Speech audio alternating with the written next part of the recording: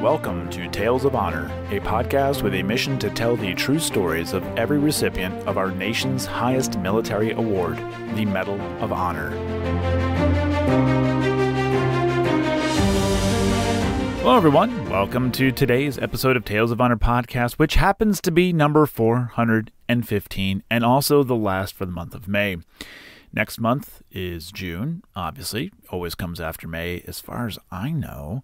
And the next episode is going to be out of place for World War I, or it's not going to be in World War I, like I mentioned. It's going to be Mr. Puckett, who just received his Medal of Honor, but just so I don't get behind with current recipients, and then we'll go back into World War I. So I have one birthday to go over today. It's the last birthday for the month of May, and it's actually today. Today's birthday is May 30th, 1941. Robert Foley turns 80 years old. He is a former lieutenant general from the U.S. Army who earned his Medal of Honor through his actions during the Vietnam War.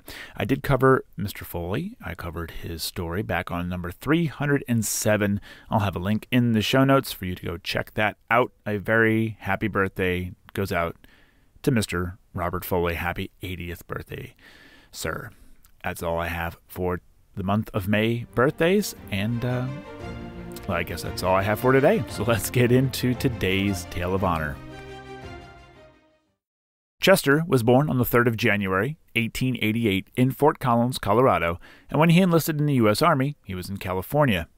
He was deployed to Europe in support of the Great War, and his actions in France on the 26th of September, 1918, earned him the Medal of Honor. The citation reads, "While making his way through a thick fog with his automatic rifle section, his advance was halted by direct and unusual machine gun fire from 2 guns. Without aid, he at once dashed through the fire and, attacking the nest, killed 2 of the gunners, one of whom was an officer. This prompt and decisive hand-to-hand encounter on his part enabled his company to advance farther without the loss of a man."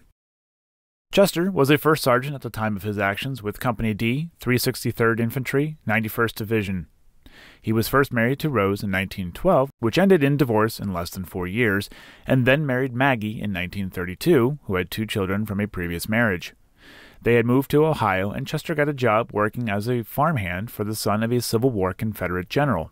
On the 20th of May, 1935, Chester and Sam McCausland had a dispute that ended with Chester being shot.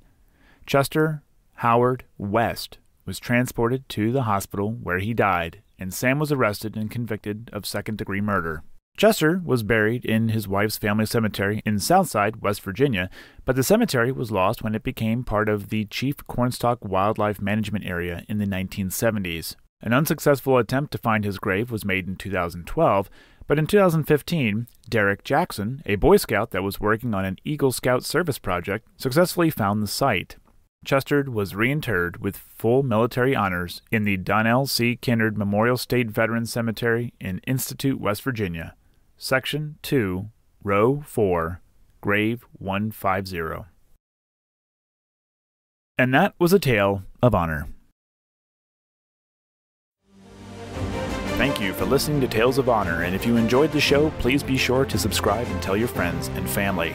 Tales of Honor is written and produced by Christoph Ambrosch, and theme music is Loyalty and Duty by Floruz Music. If you have any questions, you can send an email to talesofhonorpodcast@gmail.com, and please be sure to visit talesofhonorpodcast.com for more episodes and information.